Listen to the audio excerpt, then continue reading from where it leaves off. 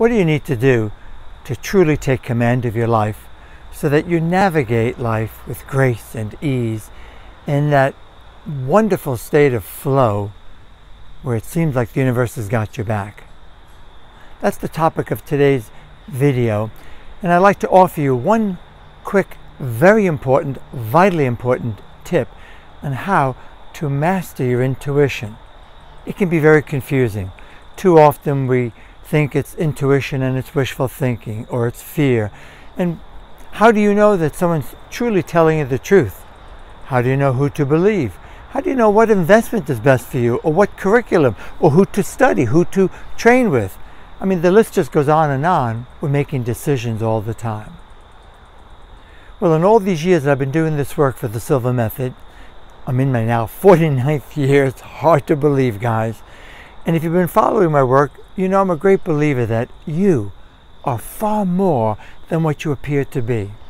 In fact, you're even better, and that things are not always what they appear to be.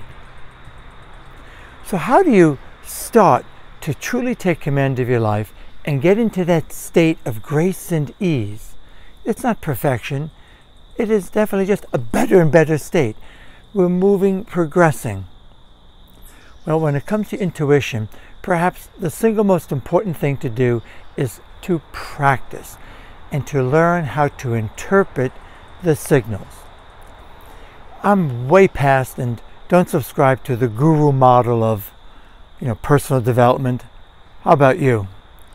Too often we read books, too often we hear thought leaders, and they're fantastic and they're amazing people, but we feel less than. We feel like, we could never do that, or they've got something better, or they're gifted. Well, I want to tell you, what you see usually with somebody who you think is gifted is a whole history of decades of practice, of mastery, of study, of research, of getting help, of training. It never stops. It's a lifelong process. And it's especially true when it comes to your inner compass, your inner wisdom, your gut, your hunch, your good luck quotient, or being in alignment with the divine where we're infinitely guided. So when you succeed in doing this, you'll find that you'll experience more synchronicities, more meaningful coincidences. It will seem like you've got good luck like never before. And frankly, I don't believe in good luck. I think it's a trainable skill. There are conditions, attitudes, mindset that we employ that help us to be or experience what we call good luck. So it's all about what? Perspective or interpretation. In order to trust your gut more effectively, in order to get off this slippery slope of being confused by what's real intuition that you can trust, what's truly divine guidance, and what's not, it takes what in psychology is called the point of power, or learning how to interpret the perspective, the values that you place, or the attention you pay to what you experience. So in all these years of the Silva Method basic lecture series, or now what we call the immersion experience of life and intuition system, we employ, and I find, and I recommend this to you, what's called deliberate practice. There are numerous exercises where you as a participant, my students, get immediate feedback so that they're not just taking my word for it, they know they're making progress. Even in the beginning, from being a little bit more relaxed, a little bit of pain reduction, getting to sleep a little bit easy, waking up. But there's a growing awareness, there's an awakening, if you will. And the games we play especially that I want to focus on are with intuition, where you have an experience, call it a self-test, a self-evaluation. I prefer to make them as fun, as enjoyable, like a game. And you get immediate feedback, meaning you may have been on the money. I'm in awe. It never gets old. I just finished an immersion in the Chicago area, and consistently in the 3 major games where they practiced as many as 13 or more times experiences, I mean, these people were off the charts. I was freaked out. I was in awe. It never gets old. I mean, I know we can do this. And we had a cellular biologist, 2 mediums who do this professionally. Some people who never heard of this stuff and were really brand new were business people. People who, from the range of 78 years of age to, I think, in the early 20s. And yet each and every one of them had a bona fide, legitimate experience with their intuition repeatedly. So what we did was we set it up in a way that they got, what deliberate practice means, if you're not familiar with the term, it means that you do something, you employ something, you apply yourself, and then you get immediate feedback as soon as possible. So you get the feedback while you're in the zone, while you're in that state of awareness, while you're consciously, because when you're dealing with intuition, it comes from the subjective dimension of mind. Just like your dreams. Often you know you had a dream, you remember it, but you can't even utter it out when you go to tell somebody moments later, let alone hours later. So often think, can you relate? Have you ever had a flash of insight? And then 2 minutes later, it's gone, and you're wondering, well, what was it? Or you're thinking to do something. So the deliberate practice, that immediate feedback, is essential. It's necessary. It makes all the difference. So what I mean by the interpretation is, if you're way off, and sometimes people are, or maybe only 25% accurate, or 30 or 50, the percentage is not relevant. It's relevant from the point of view of only to develop your trust. You begin to discern what's the difference that made the difference.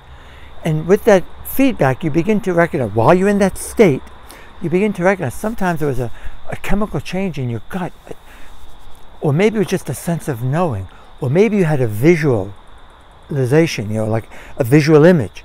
Maybe you heard something auditorily. Maybe it was a tingling in your hands, in your fingers, or in a twitch. I mean, these intuition works through us, sometimes through our body physically, through our mind, our thoughts, in many different ways.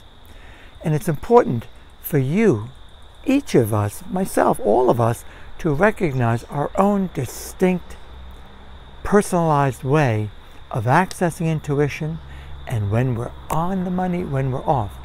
So what I want you to do is start journaling, physically write down, keep a journal, plus, even more important, reflect on it. When you're not going to be interrupted, close your eyes, just spend a few moments on reliving an experience you had. When you were on the mic, you said, oh, I wish I had listened, I know better. What was it? A thought, a feeling, a sense, a tingling, a sense of knowing? Or maybe you did listen. Either way, pay attention and reflect on it so that you lock it in. Write it down, journal it, make a study of it. And if you do that often enough, you'll begin to recognize patterns. You'll begin to recognize distinctions for you personally that will help you to know what the difference is that makes the difference when you can trust it. And my friends, please, when you do this, you'll begin to develop a high level of certainty, of confidence. And some people call it the confidence-competence loop. So when you have this growing sense of certainty and confidence, that will give you the courage to apply more, to experiment more, to test. And then you get more results, and that will give you more confidence, because practice makes perfect. Practice makes better. Practice builds the competence. It's a skill set. And with that competence, you'll have more courage. You'll apply more. You'll be courageous enough to, to check it out, to test more, and that will give you more confidence. And with that confidence, just imagine, you will begin to stop following the follower. You will begin to get through to, the bullshit. Who can you trust? Who can you really? Especially on the internet, especially with all the ads and so on. How do you know that what they're telling you, their story or whatever, that you can truly, because you may not always be able to vet it. So you begin to develop this inner radar, your own inner bullshit meter. It'll help you make better decisions. It'll help you choose who to train with, who to hire as a coach, what curriculum to pick, what book to read, who to listen to. And you'll find yourself, even something as simple as finding parking spaces where you need them to be. And the list goes on. You'll begin to experience that feeling where it seems like the universe is, whoa, thank you, has got your back. more meaningful coincidences, more synchronicities that help you to step forward, that help you to scale up your game in life, that help you to truly take command and navigate your life with grace and ease. So remember, you are far more than what you appear to be. In fact, you're better. I hope you find this helpful. More to come. If you'd like more to come, please do me a solid. If this is on my YouTube channel, subscribe to it. Facebook, like my business page, or on Instagram. Then you'll get updates immediately when I post new content, more training videos. And also, do me a solid. If you're finding this helpful and you know of some people who you think could benefit, please share it. That way, they'll get some help. That way, they'll be introduced to something that could just make all the world of difference in their life. Thanks so much for listening. This is Ken Coscia. I serve as the training director for the Silva Method and lead instructor. And basically, guys, for nearly 49 years, I've been helping people to navigate life with grace and ease in a 4-day immersion called Life and Intuition System.